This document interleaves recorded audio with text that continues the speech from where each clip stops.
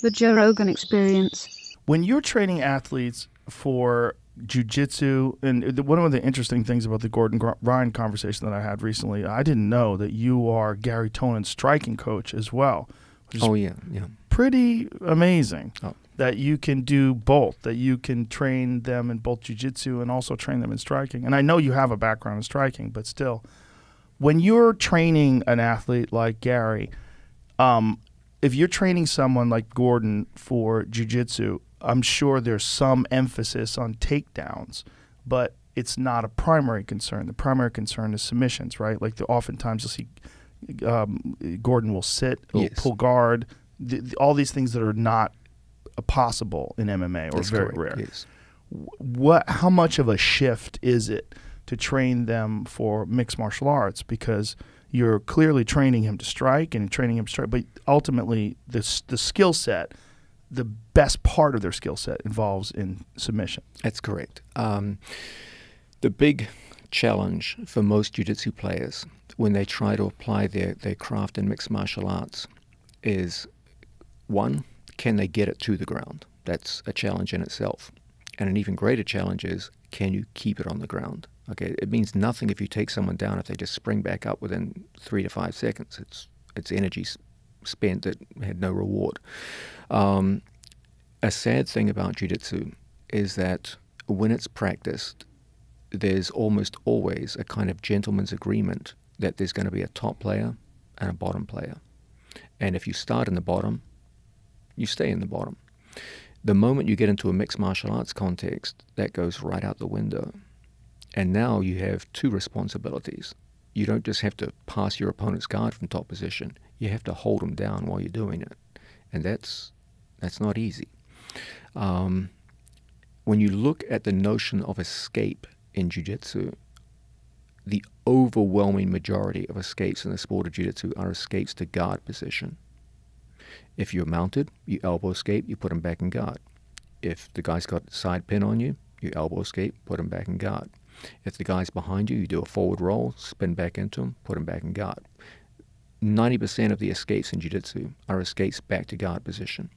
And so when you start in bottom position, you tend to stay in bottom position.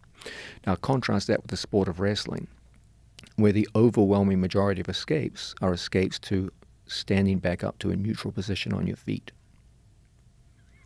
That means that when jiu-jitsu players face other forms of grappling, they're not trying to put us back in guard, they're trying to stand up. And jiu-jitsu players never practice against that when they're doing their daily training. And so suddenly you've got a guy who just assumes for his entire career that if he's on top, the other guy's going to play guard. And this guy's not playing guard at all. He's just pushing your head, standing up, and hip hoisting up to his feet. The jiu-jitsu guy's like, well, I had top position. Why aren't you playing guard? And so they're now put into an area where nothing in their training has really prepared them for this. And jiu-jitsu is going to have to mature. I've always said jiu-jitsu is one of the greatest products I ever saw in my life.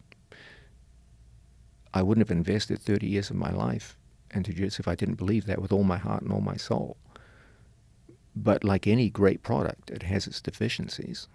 Jiu-jitsu always had 3 major deficiencies: leg locks, takedowns, and thirdly, the one that no one talks about, the ability to impose top position once it's gained.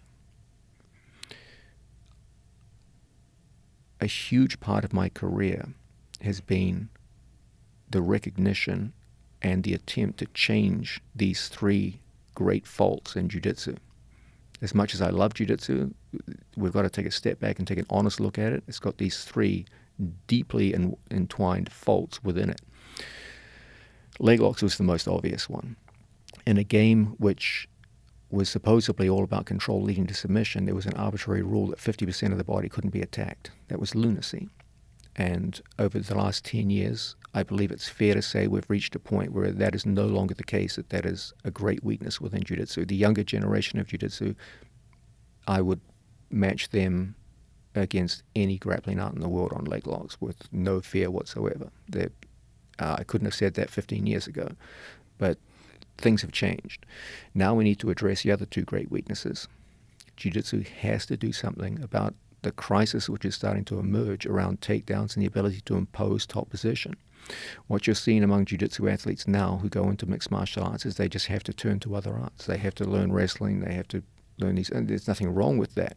But the truth is that jiu-jitsu has become a smaller and smaller component of mixed martial arts rather than what it was when it first started, which is a dominant force in mixed martial arts. Now, for most of the athletes, jiu-jitsu is something you learn to stay out of some pesky submission holds. It's not the be-all and focus for most of the athletes in mixed martial arts. Most of them are centered around kickboxing skills and wrestling. I think that we've done a great job of overcoming 1 out of 3 great problems in jiu-jitsu, but there's still 2 more to go.